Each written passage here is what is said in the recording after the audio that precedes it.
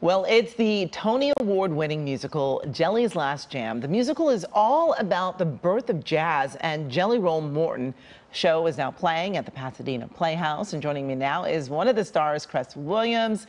Thank you so much for joining us. Thank you. So many people, I'm sure, are looking at you saying, oh, I know him from this show, that show. You've been on so many shows. Yeah. And now we're hearing about you being on the stage, which is exciting. I didn't know about your theatrical work. So yeah, tell us about the character that you're playing. So I play the chimney man, who's this kind of otherworldly character who his job really is to help Jelly come to a reckoning. It's a wonderful character. He's deep, he's dark, he's funny, he's a bit of a trickster, and he kind of, you know, exists outside of space and time. So I get to have a lot of fun. Does it kind of take you out of your comfort zone? I mean, because you've been really a successful actor and done so much. But I know that you've got cut and edits and all that good stuff. But here, I mean, you've got the eyes just looking right at you. Oh, it's operating without a net. It's interesting because I haven't really done theater since college, and you know, the rehearsal process that is great in itself because you get to play and make mistakes, and then you come back and do it all over again. But once you hit the stage, it's like, as our director said, it's like being shot out of a cannon. And if you make a mistake or something doesn't go right, you have to just keep going. And you know, in my mind, it's like, cut, let's do it again. It's like, no.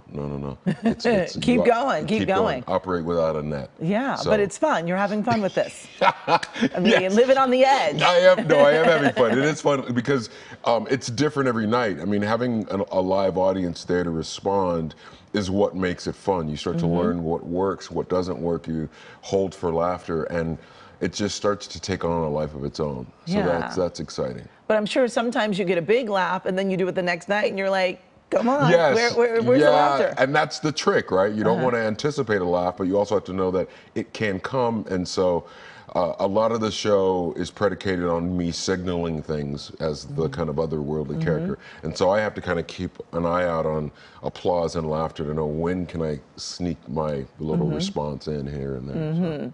So you want to tell fans when they come see it when they should laugh? No, just kidding. Laugh here, don't laugh here. Wait here, no. But it's been fun to do this role because it is very different than what we've seen you do. Oh, it's been a blast. I saw this show at the Taper in '91. Wow. Yeah, when it first came out. I saw it when I was a college student, and Keith David originated the role, and when I saw him, he was mesmerizing. And I said to myself then, I said, I want to play that part someday. Really? Yeah. And now here you are. And I get to do it. Oh, I love it. What a great story. Thanks so much for sharing it and for joining us today. And again, Jelly's Last Jam is now playing at the Pasadena Playhouse through June 23rd, I believe that is. And you can find more information by going to our website, kcalnews.com, and clicking Seen on TV.